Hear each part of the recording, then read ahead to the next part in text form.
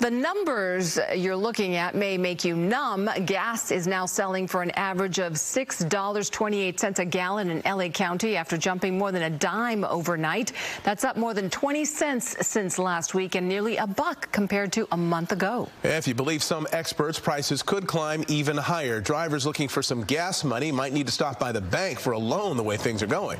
The rising cost of fuel has politicians scrambling for solutions. Eyewitness News reporter Leo Stallworth joins us live from Canyon Country, where drivers would certainly welcome anything to bring prices down. Leo. Oh, hey, Jojo, here's the deal.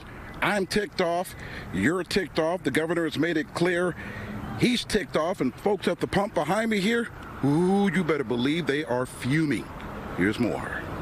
For the 91, it's $6.07. Gas prices increasing more than a dime since yesterday, driving a dagger into the wallets of drivers. It's ridiculous to me.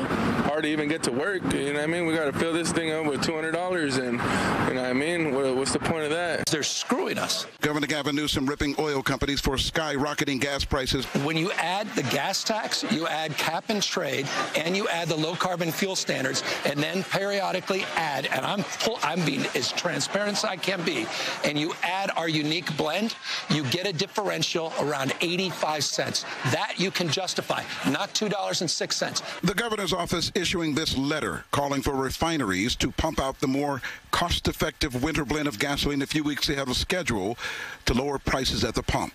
The governor's office did the same thing last year in the face of absurdly high gas prices. We expect to see those prices begin to decline over the course of the next few weeks. It was a process that unfolded last year. What we're trying to understand is this delta between the national average and what you're paying at the pump here on average in the state. As of yesterday, I haven't gotten this morning's numbers, $2.06, and there's no justification for that.